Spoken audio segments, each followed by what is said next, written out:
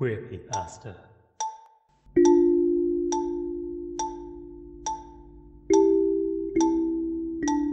Spooks from the LGBT community.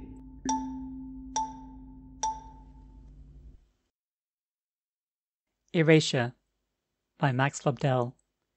Narrated by Queerpy Tasha. Perhaps this could serve as a eulogy for my beloved friend and roommate, Maya. She didn't deserve what happened to her. No one does. I guess it started with a lecture on the first day of classes that semester. Everything just seemed to go south after that. The professor's name is Laura Oxley Vereen. Remember that. She's taught here for 30 years, is tenured and is politically connected. She is untouchable. Her course is mandatory. It's important to remember who are and who are not your allies, Oxley Vereen lectured. It's simple, really. Only women are your allies. Real women. Not cross-dressers or transgenders, as they like to be called. They are gay men in costumes. Don't let them convince you they are anything more than that. They will never experience the issues women endure, no matter how they dress or what they change their names to. Low murmurs circled the lecture hall. Maya sank into her chair. Even I could feel the eyes on her. I seethed. I know this isn't a popular opinion nowadays, the professor continued, undeterred. But it is a fact of biology. They will never menstruate, they will never be raped and forced to carry the rapist's baby, and hell, if they worry they're making less money than their male-presenting co-workers, they can just take off their wigs and scrub away their makeup for a quick raise. The lecture went on like this for the remaining 45 minutes. When it was over, I rushed Maya out of the hall and into the bathroom. She'd done a tremendous job keeping herself together. But once out of the lecture hall and free from the judging eyes, the floodgates opened. I held her as she sobbed. Another student entered the restroom. When she saw Maya, she huffed and walked out. "He shouldn't be in here," she shouted as the door closed. "Ignore her," I whispered, holding Maya's shoulders. Her makeup was running down her face in dark streaks. "I hate this," she said. "I thought this would be over when we got out of high school." "I know," I replied, dabbing away the streaks with a paper towel. "But it will get better. I promise, it has to." Maya nodded and sniffled, forcing a smile. "You're right," she agreed. "It has to." I don't think she believed it. I know I didn't. That afternoon, I convinced Maya to file an official complaint against Oxley Vereen with the university, detailing the hateful commentary and radical political positions we thought had no place in a classroom. For a day or two, I was optimistic. The university code of conduct, which applied to both students and professors, was clear about discrimination policies relating to marginalized groups and individuals. The professor's commentary was clearly meant to make transgender students feel unwelcome. Unsafe, too. At a university that prided itself on progressive values, we believed action would be taken. On the morning of the third day after the complaint was filed, Maya woke me to show me an email she'd received from someone in her class. It contained a link to a heavily trafficked feminist blog popular with activists at our university. It was a blog I knew well and had liked for years until they began espousing positions similar to those of our professor. The headline read, "Men at Sky University have a misogyny problem, and students and professors are at real risk." I stared at it for a minute as my blood ran cold. It wasn't the article that was the most alarming. It wasn't the exaggerated sensation of danger the author claimed to feel, or even the fact it was obviously written by Oxley Vereen herself, even using some of the same expressions she'd used in her lecture. It was the photo used right under the headline. It was Maya, her eyes barely hidden by the thinnest of black bars. It was of the bold, red text over her body that read, "Danger." "What am I going to do?" Maya whispered. I could barely hear her. "Stay here," I ordered. "I'm going to the university administration." And I did. And nothing happened. There's nothing here to show that your professor is the author of the article, I was told. And Professor Oxley-Vereen was spoken to about the complaint made earlier this week. The source of the complaint was kept anonymous by us, and the professor herself assured us no language that might be considered discriminatory would be used in the future. As far as the photo in the article, we will ensure security is alerted in case there is any backlash against Maya. And that was it. We had our next class with Oxley-Vereen the next day. You don't have to go, I told Maya. You can afford to miss a day or two. No fucking way, Maya protested. No fucking way am I going to make it look like that piece of shit scared me away from her class. There was fury in her eyes, but also determination. I knew I couldn't convince her otherwise, and I don't think I should try either. Had I been in her position, I would have done the same. Maya and I sat next to each other in the lecture hall. We were towards the back, but not all the way. Not so far it looked like we were hiding. The lecture began. There were fewer pontifications, as the lecture was more about certain historical figures. I was grateful for that. I had no doubt Maya was too. In the final 10 minutes, the professor started asking questions to people in the class. It was the classic, "Have you been paying attention for the last 15 minutes?" thing that all teachers do. And that was fine. I had been. Judging by her note-taking, Maya had been too. A few students were caught off guard by the questions and had to endure the professor's look of disgust. I got mine right, though. Oxley-Vereen moved on to the next one. And Marius?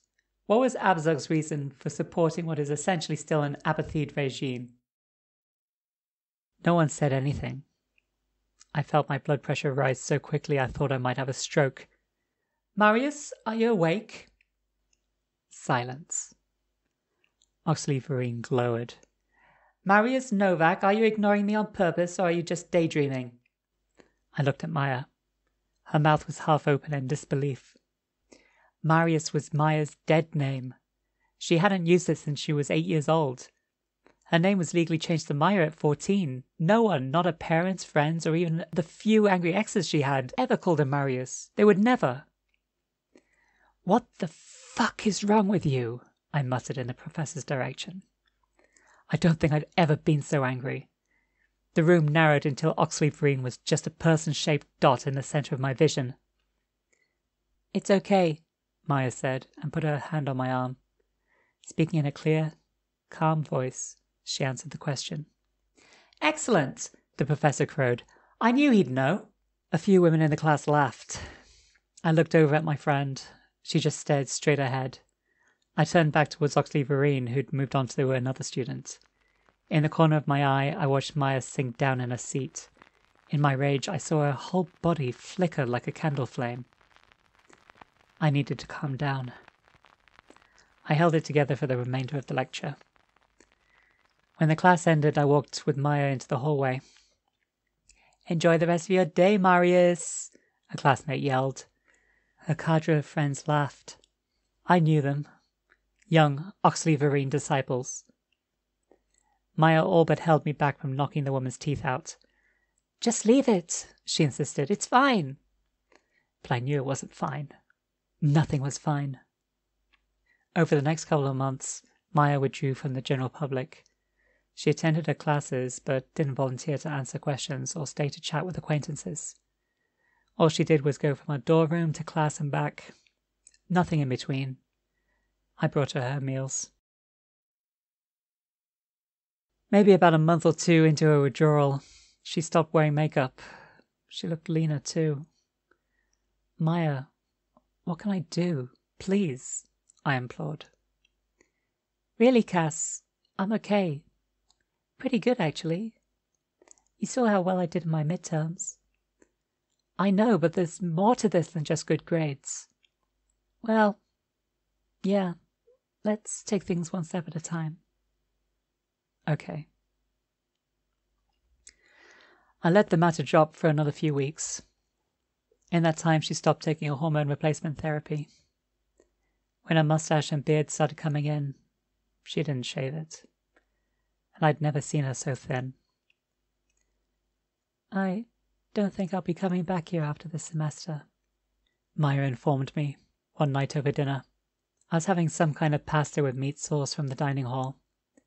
She picked at pieces of a bagel, the only food she'd had all day. I knew she wouldn't eat the whole thing. That's probably for the best, I answered. You need to get better.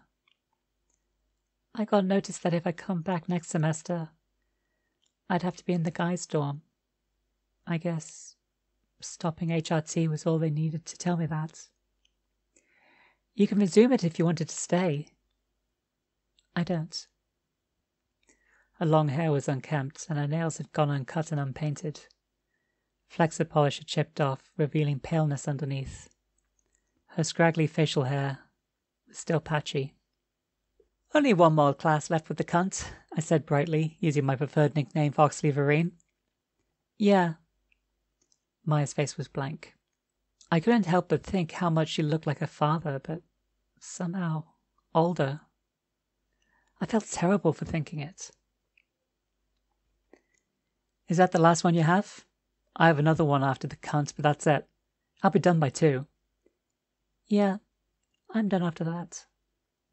We finished our meals in silence. The next day, the last of the semester, was a rainy one. We went to our first class. The cunt was there with our exams. When I looked over mine, I grinned. Nothing seemed difficult. I knew I'd aced it. Maya too, she'd always been a better student than I anyway. At least the horror show of this class could end on a high note. I finished mine first and handed it to the professor. She didn't even look at me. I waited near the door for Maya to finish up so we could leave together. I watched her get up and walk the exam over to Oxley Vereen's desk. The professor eyed her the entire way. When she handed it in, Oxley Vereen glanced at it and broke into an enormous, toothy grin.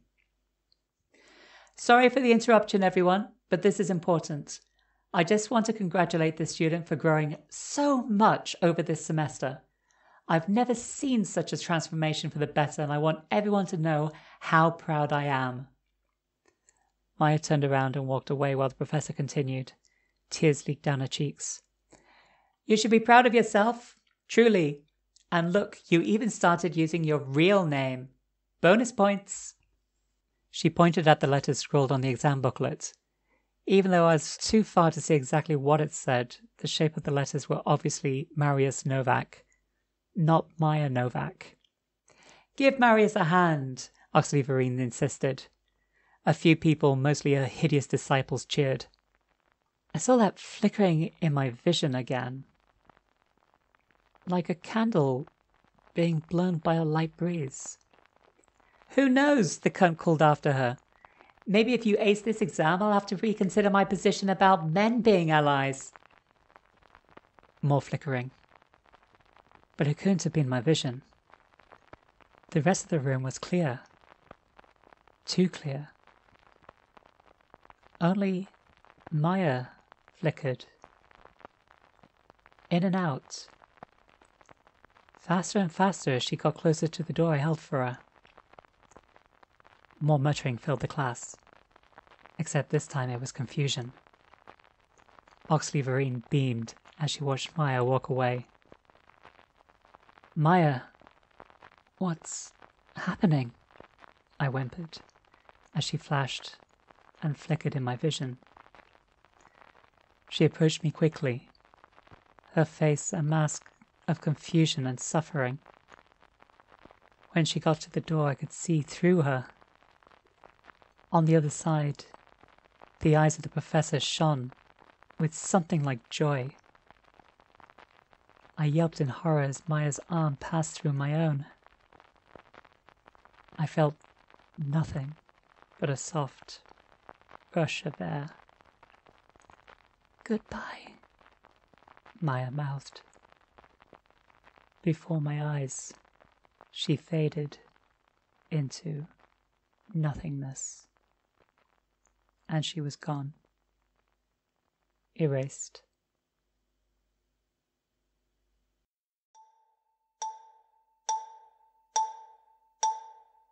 Queerpypasta.